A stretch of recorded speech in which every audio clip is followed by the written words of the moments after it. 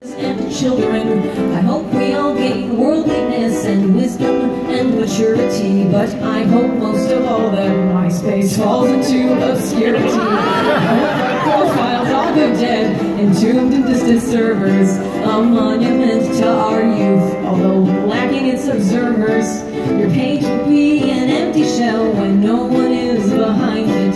I hope your MySpace stays forever, and I hope your children find it. I hope that you forget about your MySpace. I hope it slips completely from your mind, and I hope it stays up long enough for the next generation to find.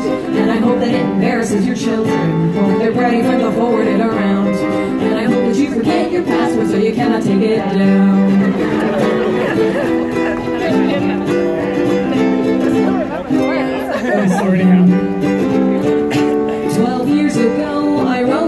So prescient and engaging, but when I sing it now, it just reminds me that I'm aging. I've since moved on, of course, to Facebook and to Twitter, and MySpace was some bygone thing we'd never reconsider.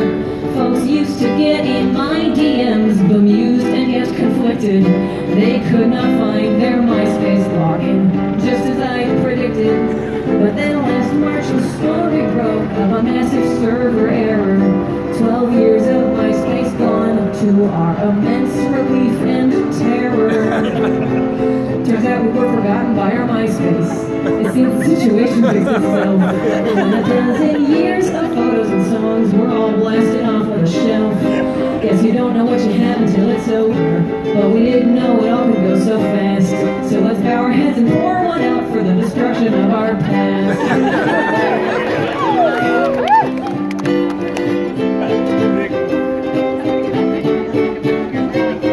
All the autoplay music and unreadable text dissolved into zeros and ones, so pay your respects. There were countless musicians pouring hearts into songs on their pages. A decade of amateur art, a moment in time, the lot of it lost to the ages. The social web predating the hashtag, now at the bottom of the existential trash bag. If I had a band, then here's where it's so low. But I do not have a band, cause it turns out you need marginal people skills to manage a band. Reflect upon my solitude, a blessing and a curse. And where the hell is Tom? Is he on Instagram? Oof, we were forgotten by our MySpace. You probably didn't think about it twice, but now with Google up in all of my data, forgetting can seem kinda nice. So I hope you are forgotten by your Facebook, and I hope your Twitter falls into the sea, and I hope we all forget our passwords so that we can all be free.